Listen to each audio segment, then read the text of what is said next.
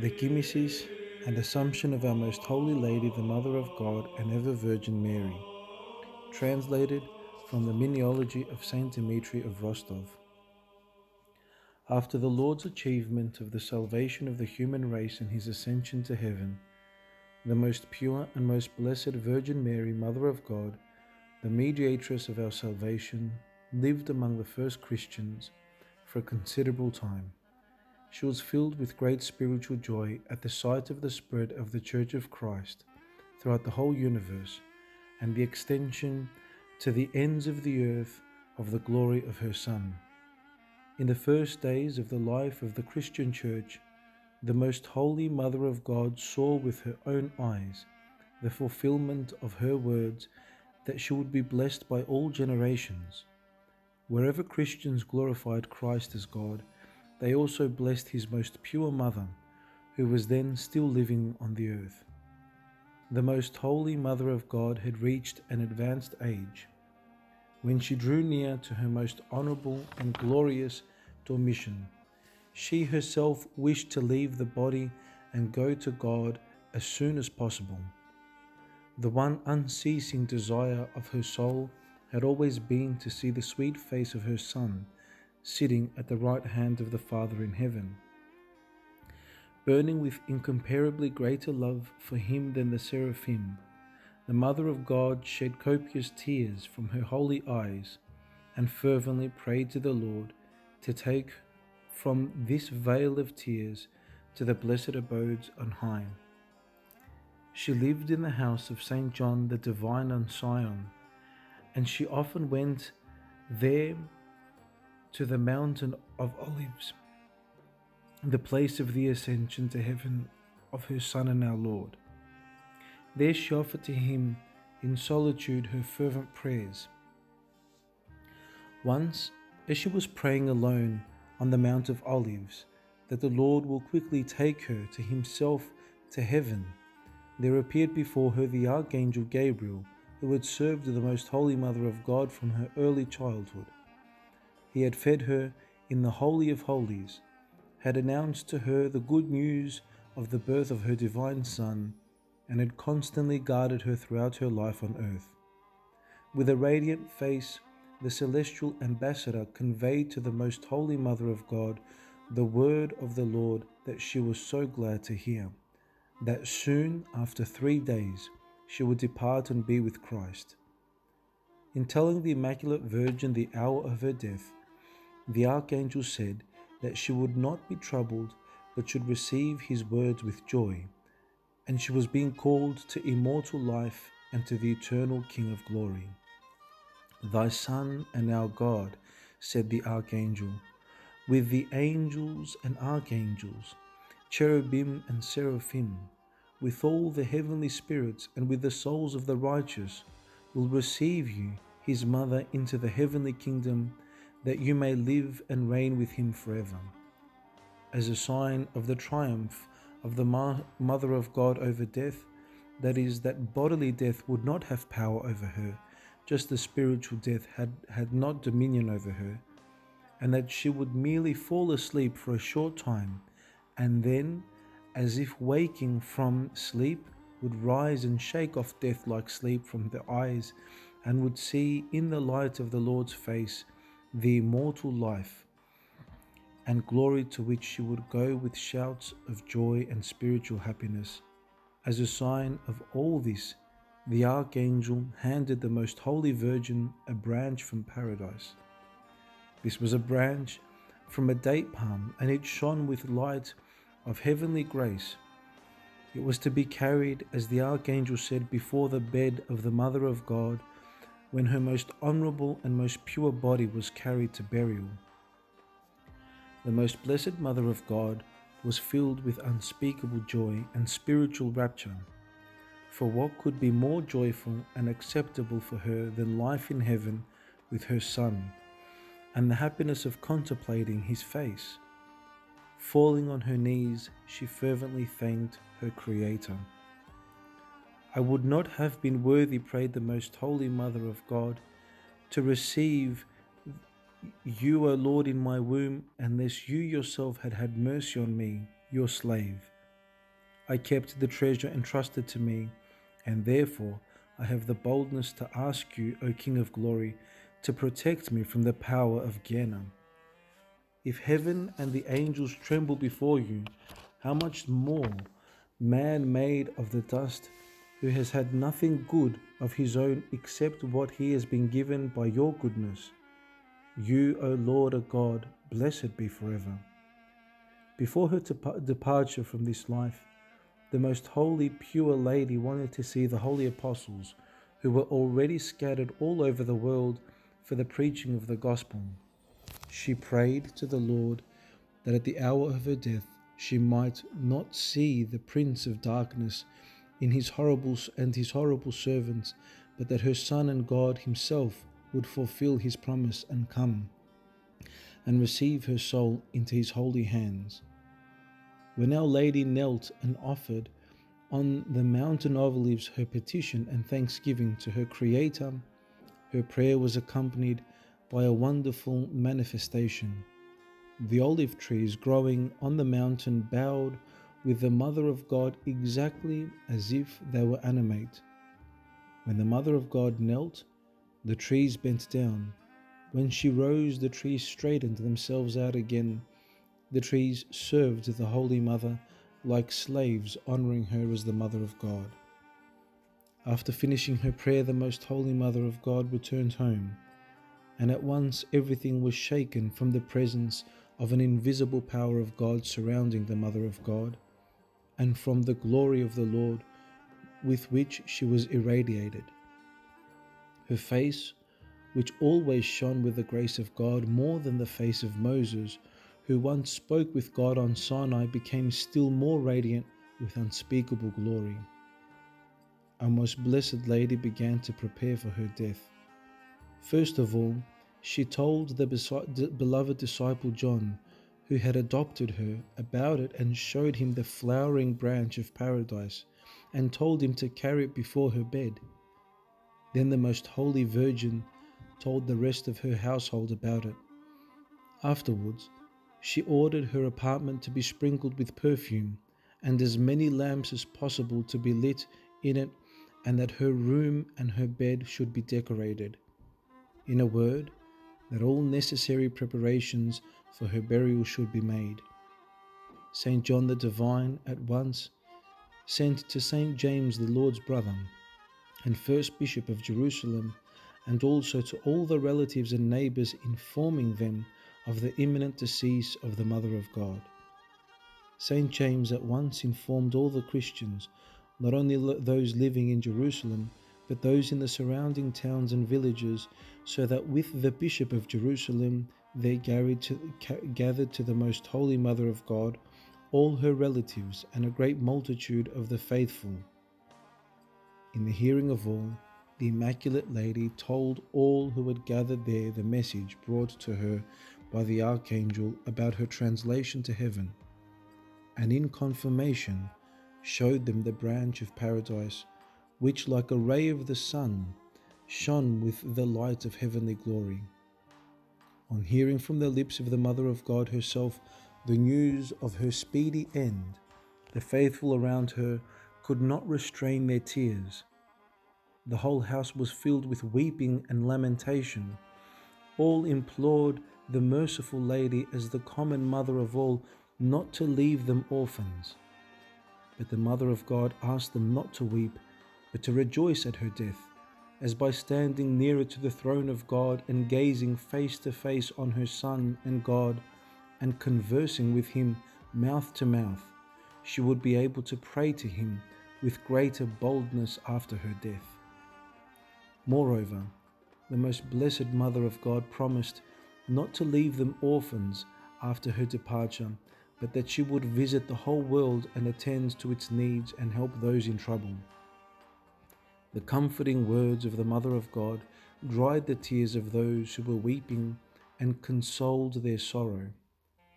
Our most pure Lady then made a will regarding her 2 garments, that they should be given to 2 poor widows who had faithfully served her and received their maintenance from her.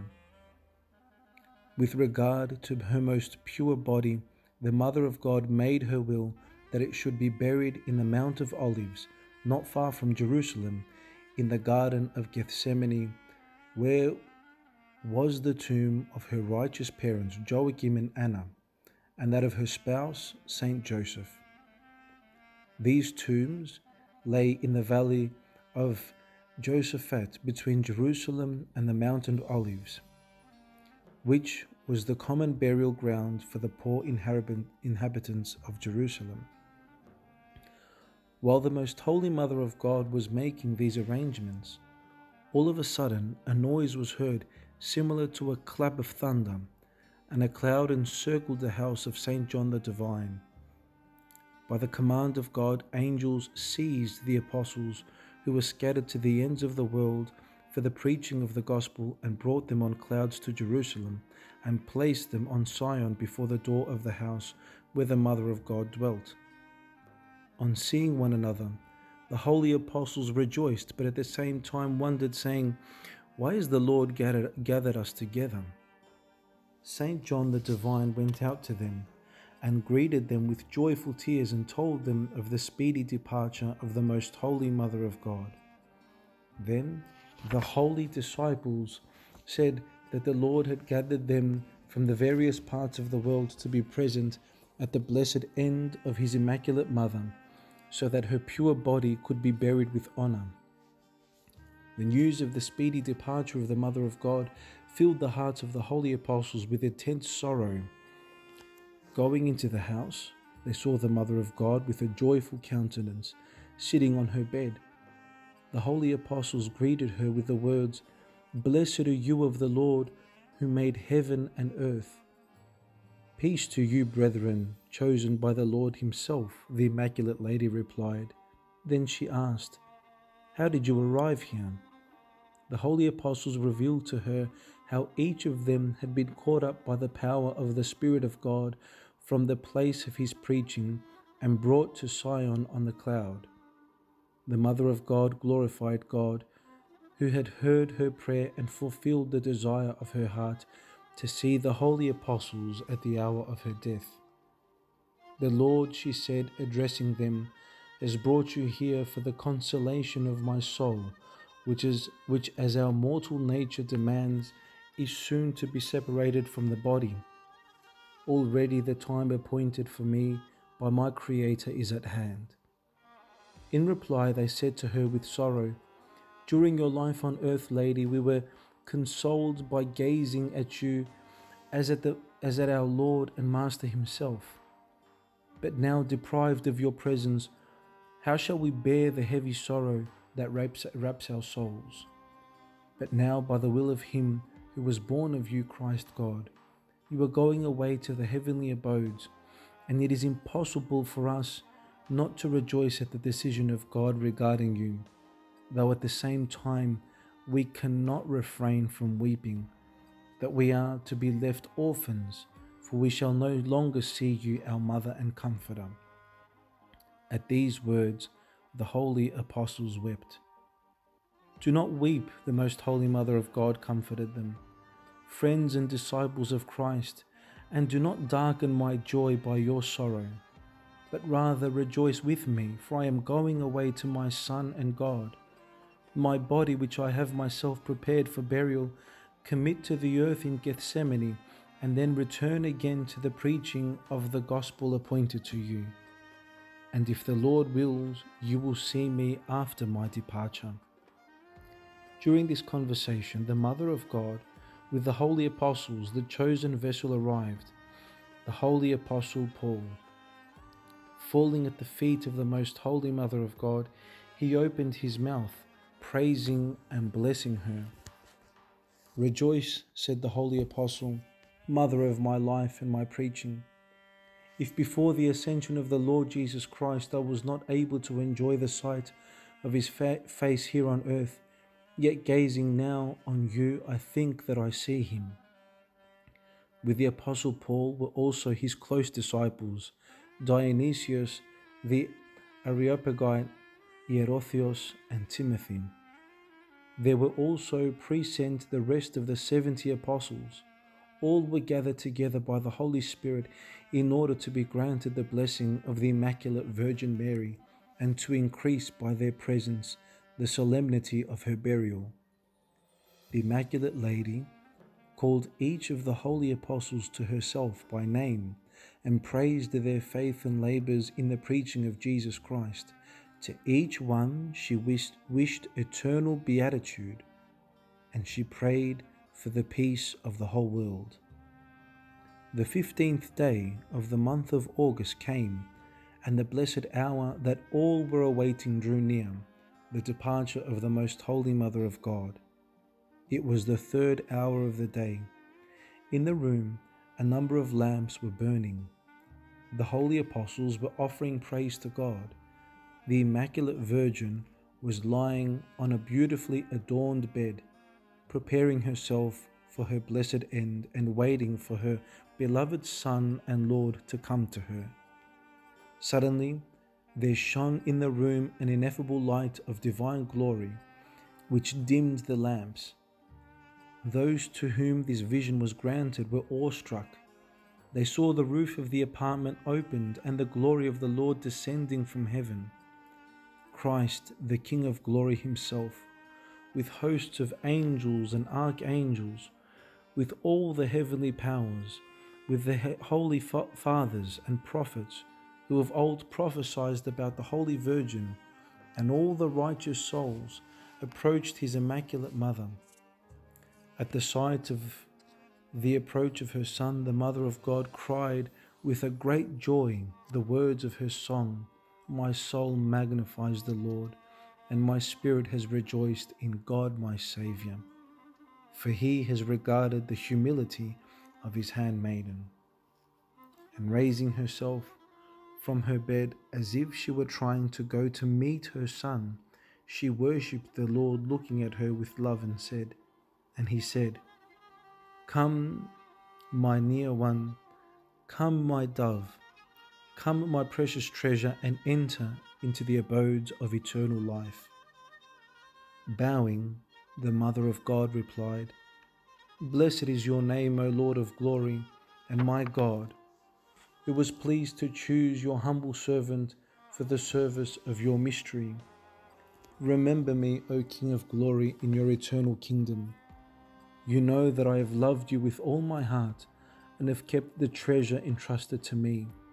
And now receive my soul in peace and defend me from all the snares of the dark power of Satan." The Lord consoled her with words full of love and persuaded her not to fear the power of Satan, which was already conquered by her. He called her with love to pass fearlessly from earth to heaven. "My heart is ready, O God, my heart is ready," the Holy Virgin replied.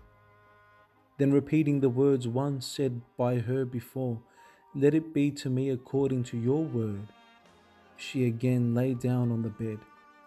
Feeling unspeakable joy at the sight of the radiant face of her Son and Lord, the Mother of God surrendered her pure soul into the hands of the Lord, filled with spiritual rapture out of love for him. She felt no pain whatever, but it was as if she fell into a sweet sleep.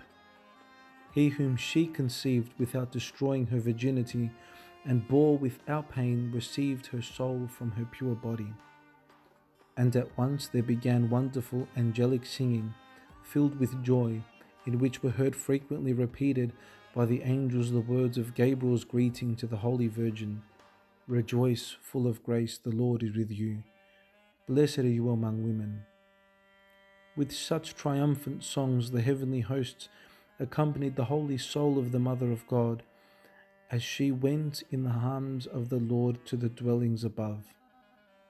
The holy apostles who were granted this vision followed the Mother of God with tender eyes, as once they had followed the Lord when he ascended from the Mount of Olives. For a long time they stood aghast as if they were in a swoon. When they came to themselves, the disciples worshipped the Lord, whom had raised his mother's soul to heaven with glory, and they surrendered her bed with weeping. The face of the most blessed Virgin Mary shone like the sun, and a wonderful perfume, such as it is impossible to find here on earth, came from her most pure body. All the faithful reverently venerated her most pure body and kissed it with awe. From the precious relics of the Mother of God, there went out sanctifying power which filled with joy the hearts of all who touched her. The sick received healing, the blind regained their sight, the ears of the deaf were opened, the lame were made to walk, devils were driven out, every disease vanished completely merely from touching the bed of the Mother of God. In the midst of these events, which accompanied the death of the Mother of God, there began the solemn procession for the burial of the most honourable body. Standing at the head, the holy Apostle Peter, with the holy Apostles Paul and James, the Lord's brother, lifted the bed of the most holy Mother of God with the other holy apostles of the number of the 12, while St. John the Divine carried in front the branch of paradise which gave out a radiance. The rest of the faithful, with lights and censers, walked close by, surrounding the bed. All sang the funeral prayers. The holy Apostle Peter began, and the rest sang in harmony after him the Psalm of David at the exodus of Israel from Egypt, adding to each verse, Alleluia. According to the inspiration of the Holy Spirit, others also sang prayers and psalms of triumphant and thanksgiving. The solemn procession with the most pure body of the Mother of God went from Sion through Jerusalem to Gethsemane. Above the bed and those accompanying it there appeared a circular cloud reminiscent of a crown which shone like a bright radiance. And in the cloud, in the hearing of all filling the air, there resounded wonderful angelic singing. This crown of cloud floated through the air above the bed of the Mother of God to the actual place of burial, and all this time the angelic singing never stopped. But the joyful procession, the feeble human tongue cannot describe it, was unexpectedly interrupted. Many of the Jews who did not believe in Christ, on hearing the unusual singing and seeing the triumphant procession, left their homes and joined it. They also followed it out of the city, astonished at the glory and honor which was given to the most honorable body of the Mother of Jesus Christ. When the chief priests and scribes learnt of this, they were furious. They stirred up many of the people, and they sent servants and soldiers to overtake the procession and disperse it. They also ordered them to kill the disciples of Christ and to burn the body of the Mother of God. But when the mob that obeyed the instigators, arming itself for battle, ran furiously after those who were accompanying the body of the Most Holy Mother of God, and began to catch them up, suddenly the circle of cloud that was floating in the air came down to the earth and surrounded the holy apostles and the rest of the Christians exactly like a wall. The pursuers only heard singing, but could see no one behind the cloud. The holy angels flying invisibly over the body of the Mother of God, and the Christians struck the malicious persecutors with blindness. Some bashed their heads against the city walls, others, not knowing where to go, looked for guides. At that time, a Jewish priest called Athan happened to go out on the road. Seeing the holy apostles, the cloud, by the command of God for the greater glory of the Mother of God, again lifted, and a multitude of Christians with lights and singing surrounded the body of the ever-Virgin Mary, Athan was filled with envy. There flashed out in him the former malice against our Lord, and he said, "Look what honor surrounds the body of her who bore the impostor, who destroyed the law of our fathers." Being very strong, he rushed with mad fury through the crowd of Christians to the bed, in order to throw the body of our Immaculate Lady to the ground. When the audacious hands of the priest touched the bed, an invisible angel at once cut them off at the elbows with the immaterial sword of the divine vengeance. And they hung, stuck fast to the bed, while Athan fell to the earth crying, "Woe is me!" Realizing his sin, he repented and said to the holy apostles, "Have mercy on me, servants of Christ." The holy apostle Peter ordered those who were carrying the body of the Mother of God to stop, and he said to Athan, "Now you have got what you wanted. Know that God, the Lord of vengeance, has revealed himself, and we cannot heal you of your wounds. Only our Lord himself can do this, whom you unjustly rose up against, seized and killed. But even he will not want to give you healing until you believe in him with all your heart and confess with your mouth that Jesus is the true Messiah, the Son of God." "I believe," cried Athan, "that he is the Saviour of the world foretold by the prophets, the Christ. From the very first we saw that he was the Son of God, but being darkened by malicious envy, we did not acknowledge the greatness of God openly, and delivered him to death when he was guiltless. But by the power of his divinity, he rose on the third day, putting us all to shame. We tried to hide his resurrection by bribing the guard, but we could do nothing as the glory of the resurrection spread everywhere." When Athan said this and repented of his sin, the holy apostles and all the faithful rejoiced with the joy of the angels over a penitent sinner. The holy apostle Peter ordered Athan to put the wounds of his severed arms to the parts hanging on the bed, and to call upon the most holy Mother of God to their places and become perfectly well. There remained only faith. Athan did this, and at once the severed arms were joined to the mark of the amputation, just a red line around the elbows. Athan fell down before the bed, worshipping him who was born of the most holy Mother of God, Christ, our God, and blessing with many praises his Immaculate Mother. He quoted from the Holy Scripture the prophecies which testified both to her and to Christ, and all were doubly amazed at seeing the miraculous healing of Athan's amputated arms, and at hearing from him the wise words with which he glorified the Lord Jesus and praised the Mother of God. And Athan joined the holy apostles, following behind the bed with the other Christians to Gethsemane. In exactly the same way, of the people who had been struck with blindness, those received healing who acknowledged their sin and penitently went up to the honourable bed and touched it with faith. They regained the sight not only of their bodily eyes, but also of the eyes of their soul. The merciful Mother of all, our most holy Lady, as by her birth she had given joy to the whole world, so at her Assumption she did not wish to sadden anyone. As the Mother of God and the good King, she mercifully consoled with her gracious gifts even those who were her enemies. At last the holy apostles, with all the multitude of the Christians, reached the Garden of Gethsemane. When they put down the bed with the most precious body, again there arose weeping among the Christians. At the loss of such a treasure, all bewailed their orphanhood. In giving the last kiss, the Christians fell down before the body of the most holy Mother of God and kissed it, shedding tears, so that only towards evening could the most honourable body be placed in the tomb.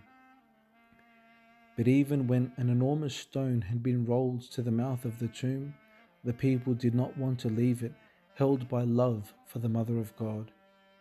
The holy apostles stayed by the tomb of the most holy Mother of God without leaving the Garden of Gethsemane for 3 full days, singing psalms day and night. During all this time, there was heard in the air the wonderful singing of the heavenly hosts, praising God and blessing his Immaculate Mother. By God's special arrangement, one of the apostles, St. Thomas, was not present at the most glorious burial of the body of the Immaculate Mother of God. He arrived in Gethsemane only on the third day. The Holy Apostle Thomas was intensely sorry and grieved that he was not granted the last greeting and blessing of the Immaculate Mother of God like the rest of the Holy Apostles. He wept violently also because he was the only one who did not see the divine glory, the wonderful mysteries and the works of God manifested at the time of the death and solemn burial of the Mother of God. Taking pity on him, the apostles decided to open the tomb so that St. Thomas might at least see the dead body of the Blessed Mother of God, worship it and kiss it, and thus get some relief from his sorrow and consolation in his grief. But when the holy apostles rolled away the stone and opened the tomb, they were aghast. The body of the Mother of God was not in the tomb. All that remained were the burial clothes, which diffused a wonderful fragrance. The holy apostles stood in amazement, wondering what it meant. With tears and reverence, they kissed the burial clothes which were lying in the tomb and prayed to the Lord that he would reveal to them where the body of the Most Holy Mother of God had disappeared to. Towards the evening, they sat down in order to refresh themselves with a little food. During meals, the holy apostles had the following custom. They left one place unoccupied, putting a piece of bread in the empty place in honor of Christ as his portion. After finishing the meal and offering thanks, they took this piece of bread, called the Lord's portion, and lifted it up, glorifying the great name of the Most Holy Trinity. Then after the words, "Lord Jesus Christ, help us," they used to eat this piece as a blessing from God. The holy apostles did this not only when they were together, but even when they were far from one another. And now in Gethsemane during the meal, they spoke and thought of nothing but why the most pure body of the Mother of God was not in the tomb. But after the meal, when the holy apostles began to lift up the portion of bread put aside in honor of the Lord, glorifying the Most Holy Trinity, suddenly they heard angelic singing. Raising their eyes, they saw standing in the air the Immaculate Mother of God, surrounded by a multitude of angels. She was suffused with an ineffable light, and she said to them, "Rejoice, for I am with you all the days." Filled with joy, instead of the usual "Lord Jesus Christ, help us," the holy apostles cried, "Most Holy Mother of God, help us." From that time they taught the Holy Church to believe that the Immaculate Mother of God, on the third day after her burial, was raised by her Son and taken with her body to heaven. Going again to the tomb, the holy apostles took the shroud for the consolation of the sorrowful and as the authentic evidence of the rising of the Mother of God from the tomb. It would not have been fitting for the shrine of life to be in the tomb of death, and for her who gave birth to the Creator to partake of corruption with earthly creatures. The lawgiver proved the doer of the law given by him that sons should honor their parents.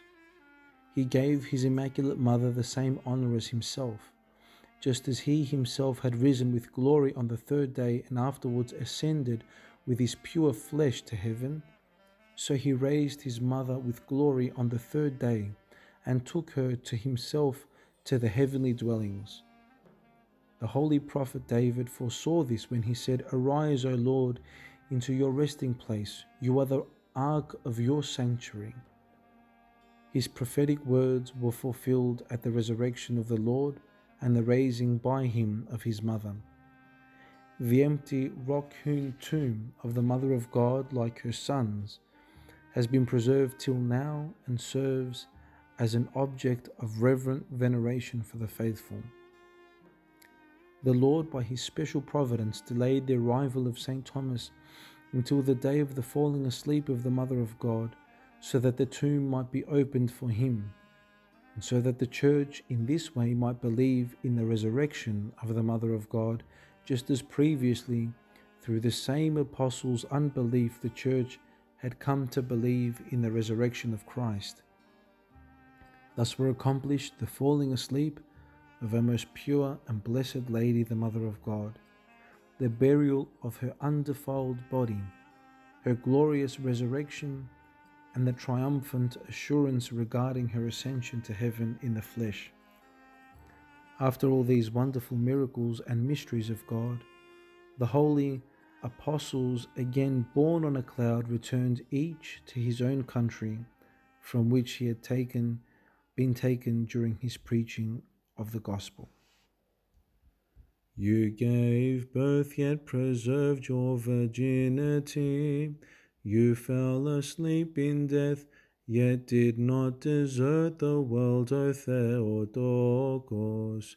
You were transported to life, as you are the mother of life, and by virtue of your intercessions, deliver our souls from death. Ενδιανύσει την παρθενίαν εφύλαξας, ενδικημίσει τον κόσμον ου κατέλειπες Θεοτόκε, μετέστης προς την ζωήν, μήτηρ υπάρχουσα της ζωής, και τες πρεσβείες τεσσές λυτρουμένη, εκ θανάτου τας ψυχάς ημών.